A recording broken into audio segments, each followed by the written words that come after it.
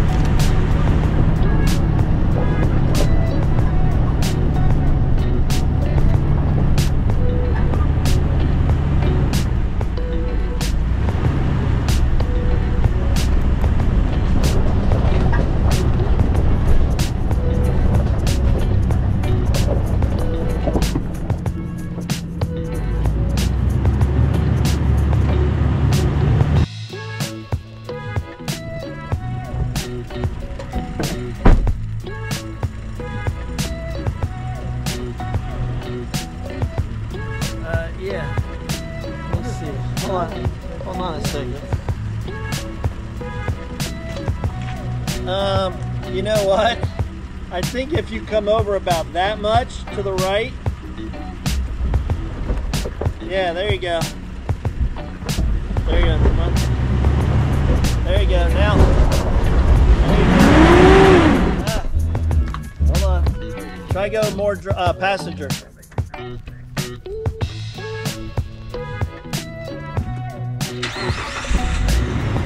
Go passenger. There you go.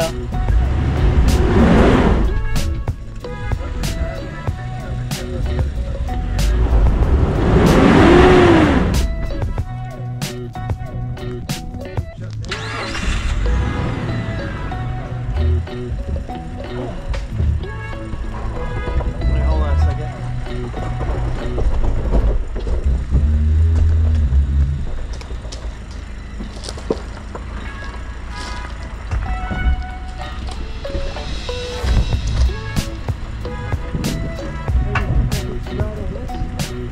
It's probably still just as deep.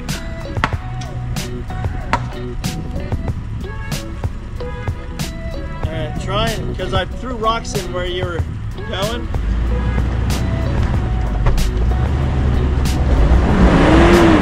You gotta go more passenger. I want to try and get you up on the dirt.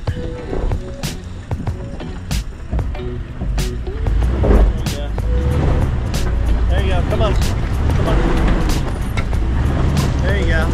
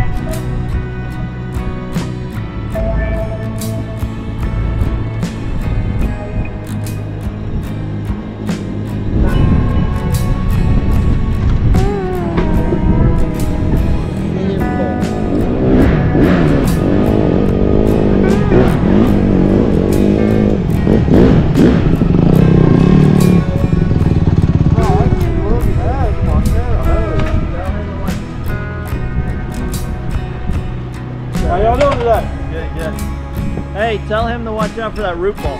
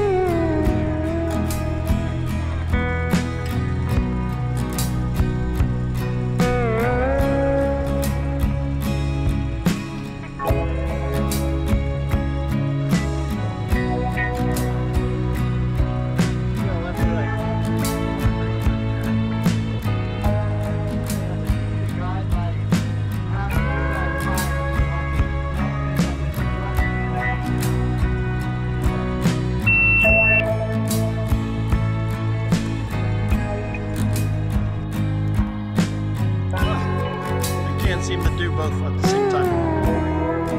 Yeah.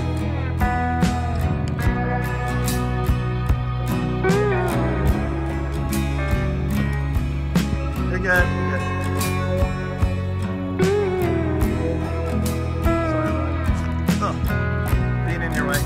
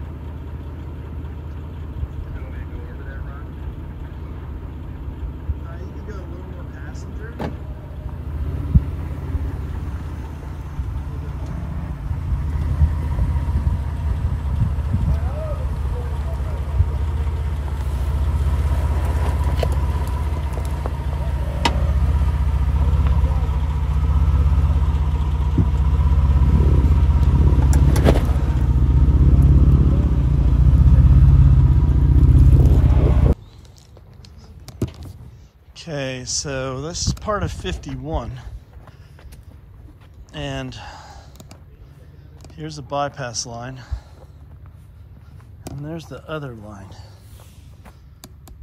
So let me get down there and I can show you the difference. So I'm walking in the rut, and this is where I was standing. So right there's the bank. So pretty rutted. So this is what we were hoping to drive down to. But the walk was just as nice, wasn't it, sweetie?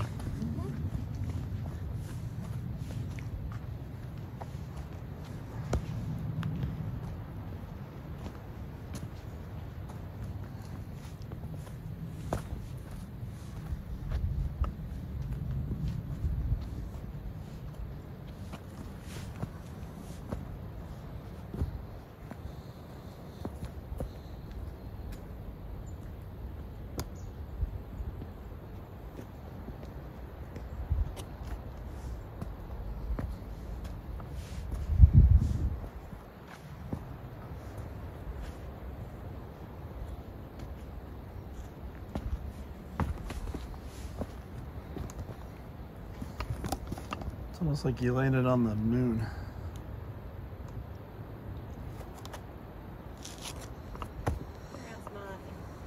Second, baby.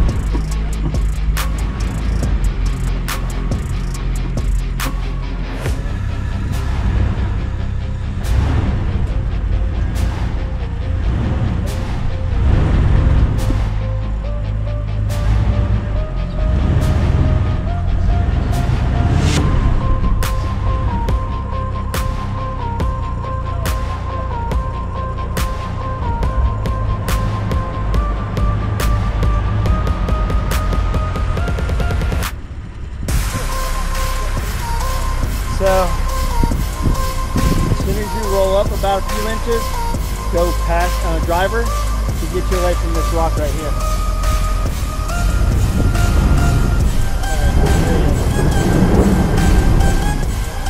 Go past it.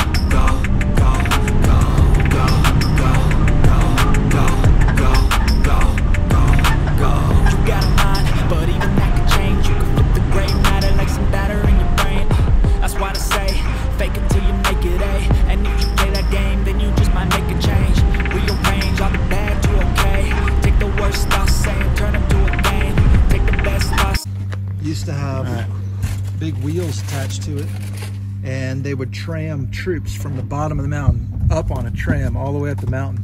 And then there was that was the mess hall up there. This is the power station. So the power station. Yeah. And there was mess hall, and there used to be barracks up there.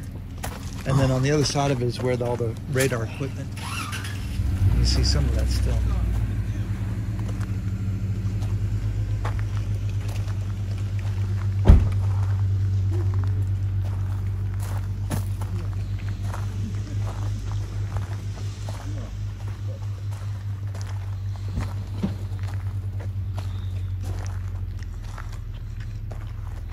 So this was this pillar is where they had the, Dave. So this pillar is where they had like a ski lift type tram thing, right? Yeah, I know. Like trolley people, trolley troops up the mountain. And this was the landing pad. Yeah. And if I'm correct, you said they would be able to fit 20 troops on the trolley at one time. Really?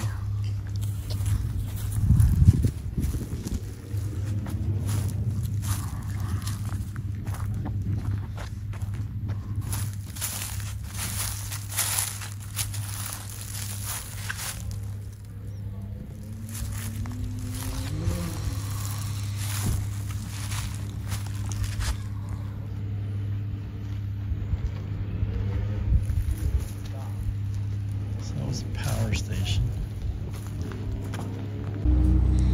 So World War II, this was the power station for the troops up here at the radar base.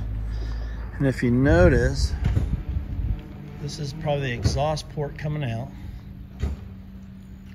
And there's... This Air Force radar station was originally called Cross Mountain Air Force Station, or Lake City Air Force Station. It was one of 28 stations built for Air Defense Network. During the height of the Air Force radar station being in service, there was approximately 200 troops at the radar station at any given time. The troops did have to come up to the radar station by use of a cable car or gondola type system, which only carried about 20 troops at a time plus goods and services. The Air Force quickly realized that the radar was not capable of picking up low-flying aircraft in the valleys, and they weren't high enough to pick up the high-flying aircraft. The radar station ceased to operate in 1961 and is currently being used for Air Force and radio towers. I hope you liked part 4 of our Windrock trip. Don't forget to like, subscribe, and share, and God bless, and I hope to see you on your own crusade.